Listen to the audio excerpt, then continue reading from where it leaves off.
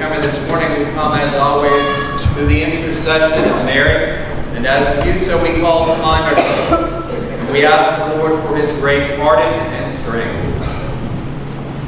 I confess to Almighty God and to you, my brothers and sisters, that I have greatly sinned in my thoughts and my words, in what I have done and what I have failed to do, through my fault, through my grievous fault.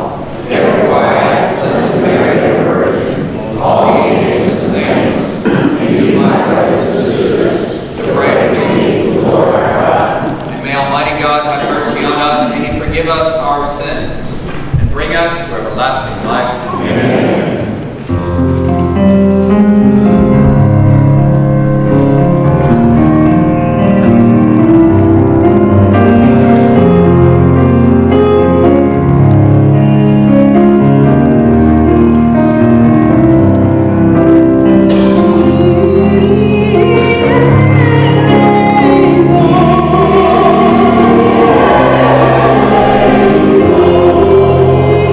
Yeah.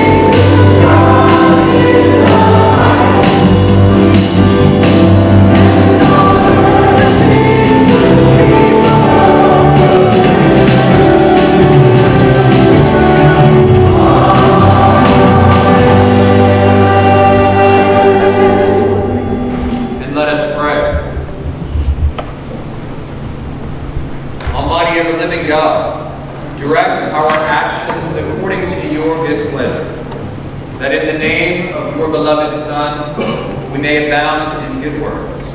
Through our Lord Jesus Christ, your Son, who lives and reigns with you in the unity of the Holy Spirit, one God forever and ever. Amen. Amen.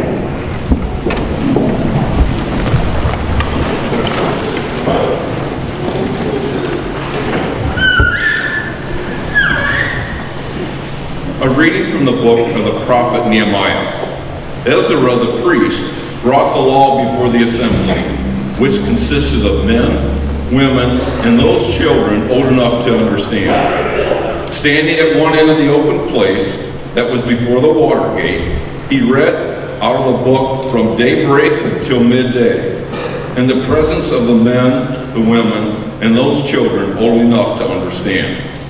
And all the people listened attentively to the book of the law.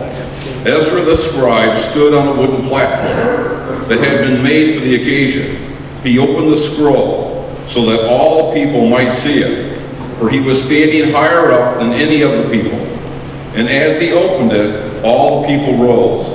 Ezra blessed the Lord, the great God, and all the people, their hands raised high, answered, Amen, Amen. Then they bowed down and prostrated themselves before the Lord, their faces to the ground.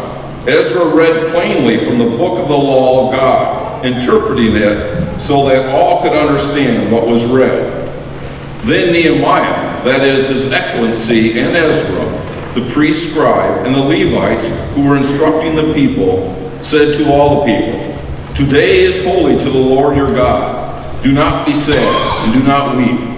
For all the people were weeping as they heard the words of the law. He said further, Go, eat rich foods and drink sweet drinks, and allot portions to those who had nothing prepared, for today is holy to our Lord. Do not be saddened this day, for rejoicing in the Lord must be your strength. The word of the Lord. Thanks be to God.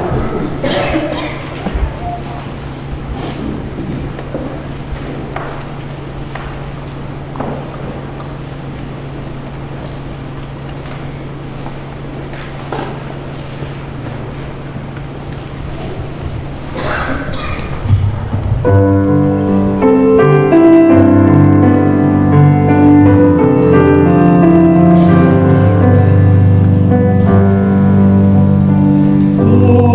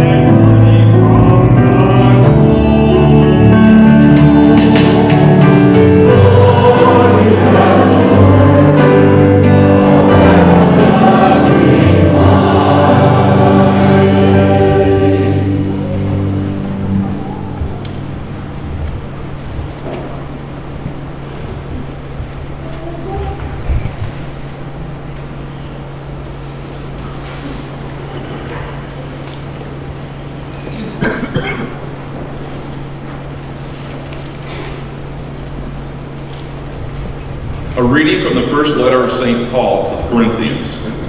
Brothers and sisters, as the body is one, though it has many parts, and all the parts of the body, though many, are one body, so also Christ.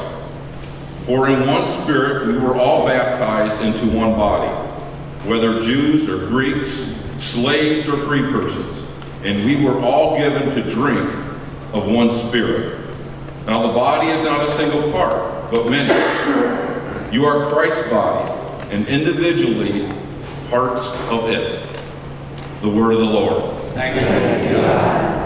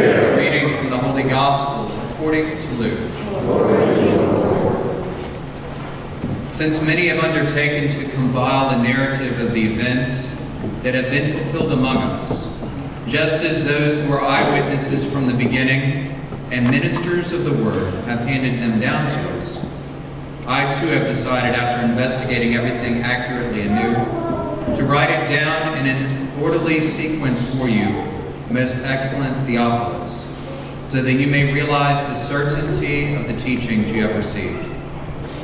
Jesus returned to Galilee in the power of the Spirit, and news of him spread throughout the whole region. He taught at their synagogues and was praised by all. He came to Nazareth, where he had grown up, and went, according to his custom, into the synagogue on the Sabbath day. He then stood up to read and was handed a scroll of the prophet Isaiah. He unrolled the scroll and found the passage where it was written, "The Spirit of the Lord is upon me, because he has anointed me to bring glad tidings to the poor. He has sent me to proclaim liberty to captives and recovery of sight to the blind, to let the oppressed go free, and to proclaim a year acceptable to the Lord." Rolling up the scroll, he handed it back to the attendant and sat down. And the eyes of all in the synagogue looked intently at him. He said to them, "Today this scripture passage is fulfilled in your hearing." The Gospel of the Lord. Praise to you, Lord Jesus Christ. Please be seated.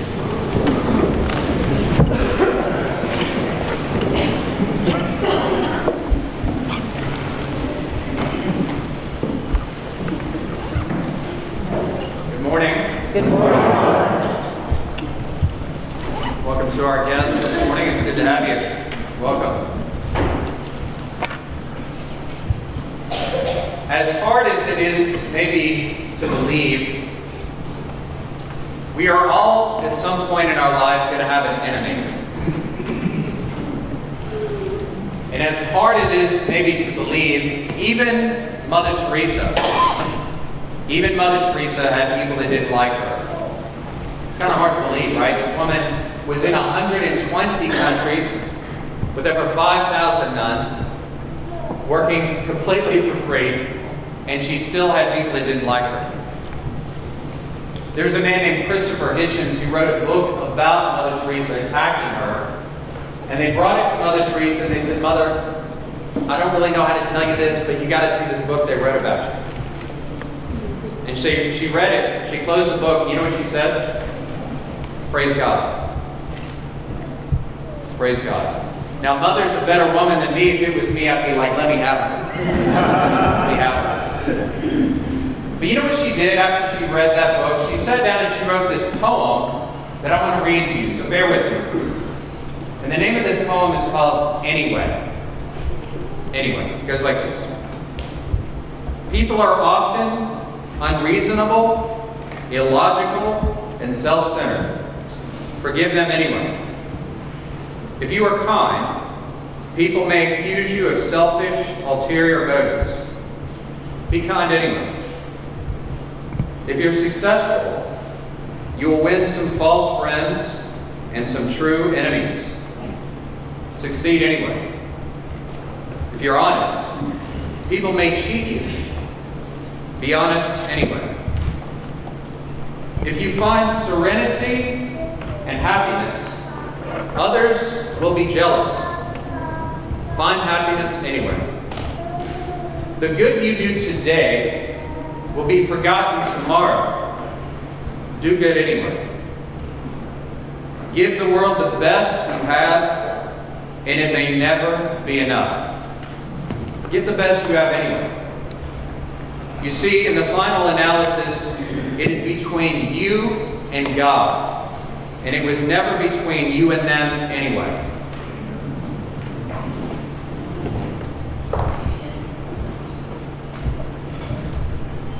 One of the things that Mother is telling us, I believe, in this poem is this. If we want to get down to brass tacks, if you want to take away something from what I'm telling you this morning, it's this. There is nothing positive about being negative. There is nothing positive about being negative. You know, life is unfair, in case you haven't noticed. For some of us here, maybe we're divorced. And all of a sudden, when I'm divorced, I find myself having to do the things my spouse used to do. The finances, mowing the lawn, whatever. I know one man who's divorced and he had to bring his teen daughter to go buy a prom dress. And he calls me, he's like, "Father, how do I pick out a prom dress?" I'm like, "You're asking a celibate priest?" Like, how would I know? Right? I said, the rule of thumb, whatever you think you should get the opposite. Then you get it. For many of us that are grandparents, maybe you find yourself raising your grandchildren because your children don't want to do it. For some of us, we have physical ills that they haven't diagnosed, they don't know what it is, but we're just always in pain. Everyone here is a have and a have-not, believe it or not. Let me say that again. All of us, 100%, is a have and a have-not. In other words, there's someone sitting next to you or someone you know who has more than you.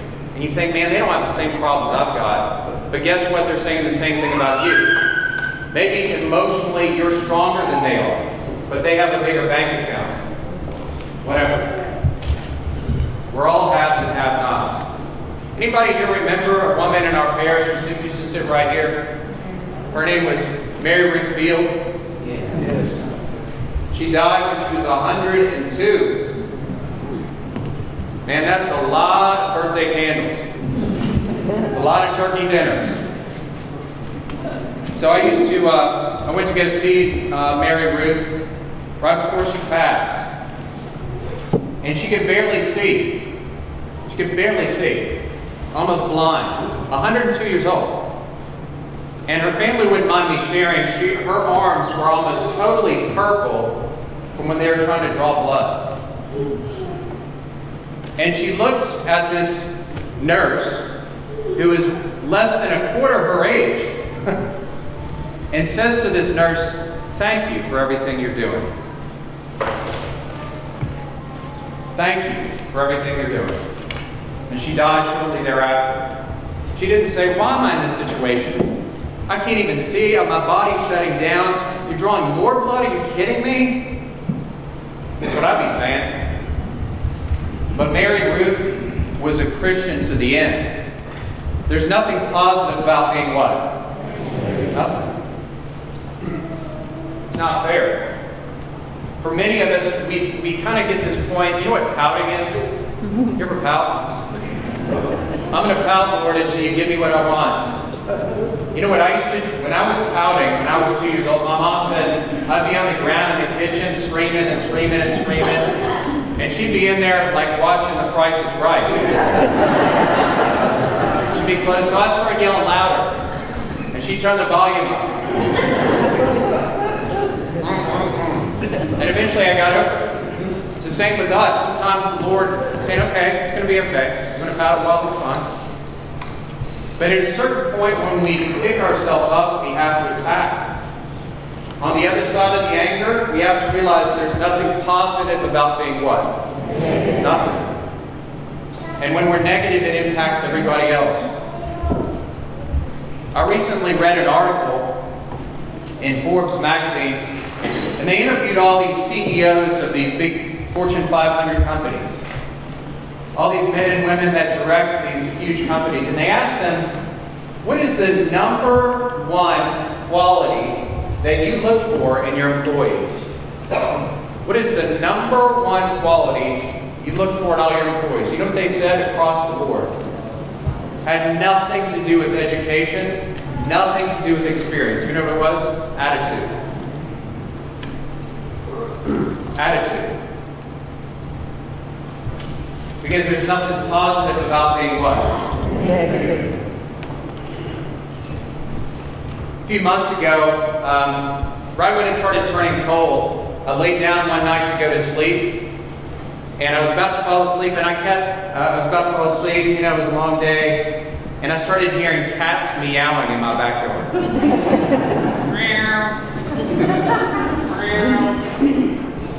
Right? What is this? So I look in the backyard, there's 4 cats. A mother and 3 little ones. Oh, man. Oh, man. So I said, I'll deal with this in the morning. So the next day I called my friend, and she rescues animals, so she comes over, and she got these cats, and thanks be to God, they found a good home. Don't call PETA. Okay? So she said, you know, Father, you got to give them, what are their names? You have to name them. Because people are going to ask, what are their names? And I said, believe me, at 2 a.m. I had a lot of names to say. Trust me. Okay? I said, well, you got to give me some names you're going to ask. I said, fine. How about there's 4 of them? We'll call them John, Paul, George, and Ringo. I said, well, at least one of them is female. I said, fine. John, Paula, George, and Ringo. So, you know, it was very touching, and I said goodbye to the cats. But think about this, folks. Is it fair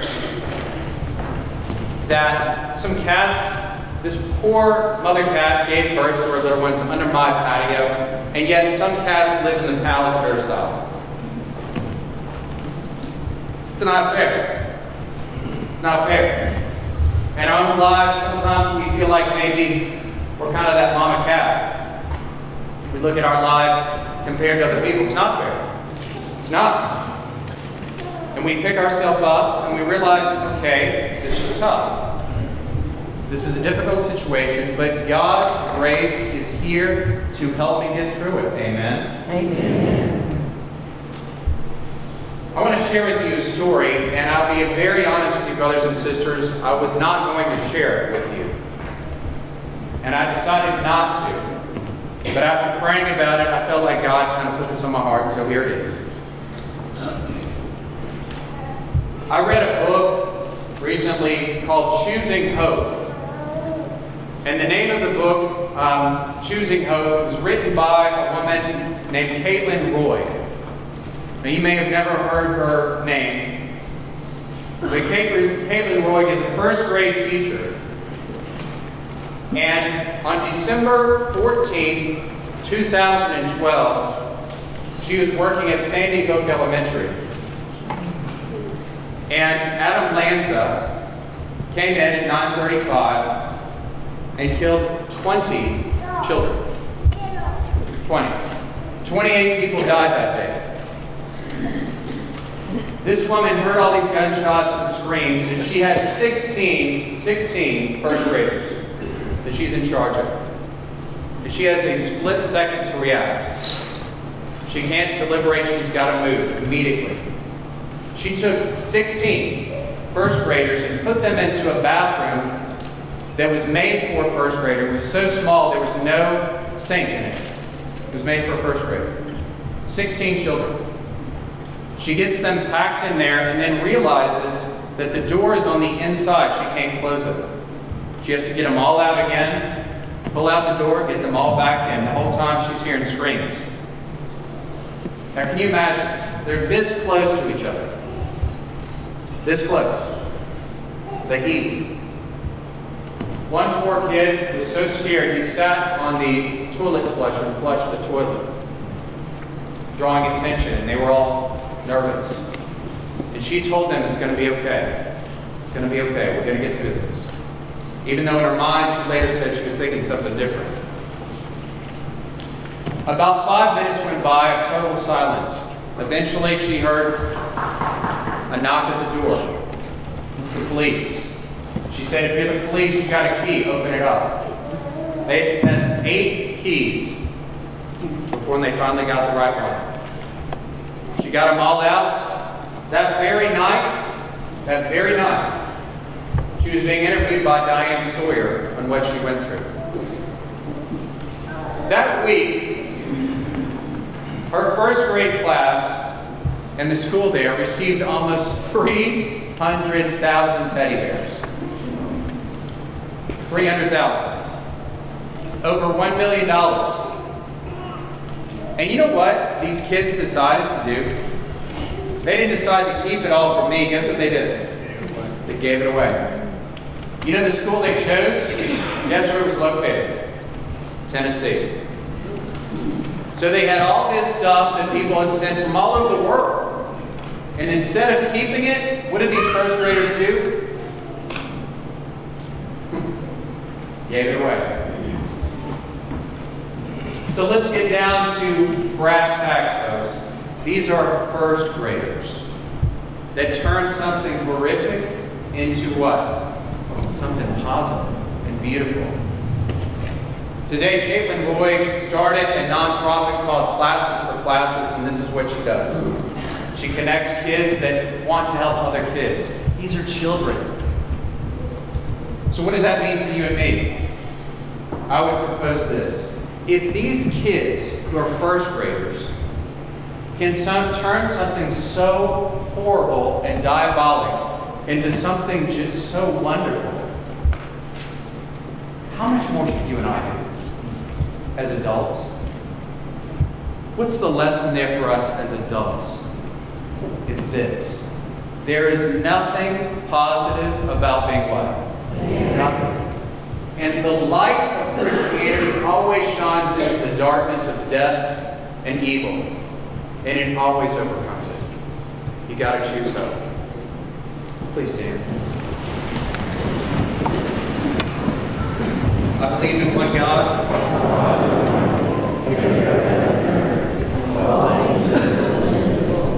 I believe in one Lord Jesus Christ, the only begotten Son of God, born of the Father before all ages. God from God, light from light, true God from true God, begotten not made, consubstantial with the Father. Through him all things were made. For us and for our salvation, kingdom and of heaven. God the Holy Spirit was incarnate of the Virgin Mary.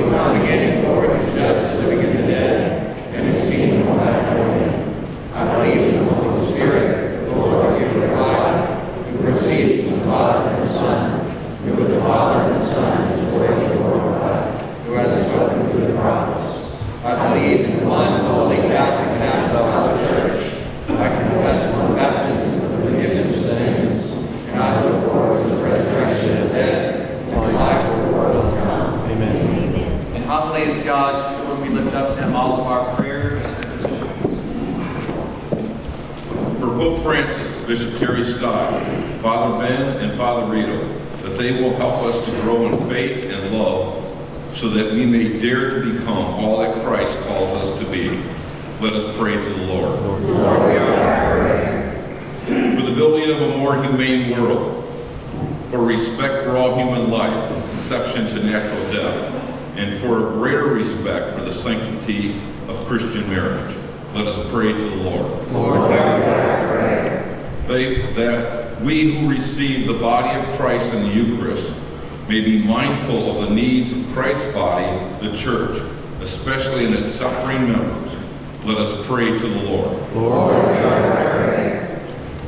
For an end to violence and hatred between racial and ethnic groups, that we may respect our differences and that God will establish peace in our hearts. Let us pray to the Lord. For our military serving overseas and for their families who support them with their love and await their return, let us pray to the Lord. That those contemplating a vocation to the priesthood, permanent diaconate, or religious life may have the courage to answer God's call in their lives. Let us pray to the Lord. That the Lord's mercy will embrace those who have died and those who will die today. Let us pray to the Lord. God our Father, through the intercession of Mary, we ask you now to hear and to answer our prayers if they be in accordance with your will. We ask this through our Lord Jesus Christ, your Son, who lives and reigns with you in the unity of the Holy Spirit, one God, forever and ever. Amen.